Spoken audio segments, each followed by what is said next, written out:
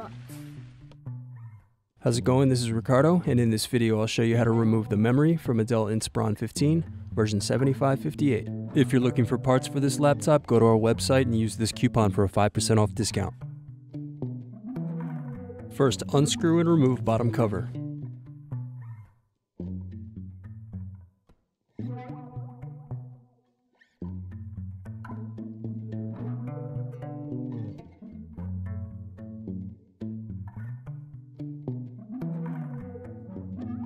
Now unscrew and remove battery.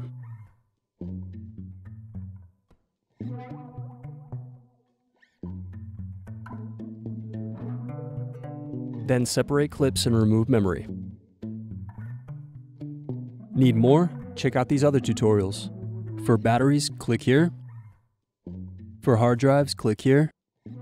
For wireless cards, click here. Thanks for watching. If you enjoyed this tutorial, give this video a like and subscribe to our YouTube channel. Check the video description below for links to written tutorials and replacement parts.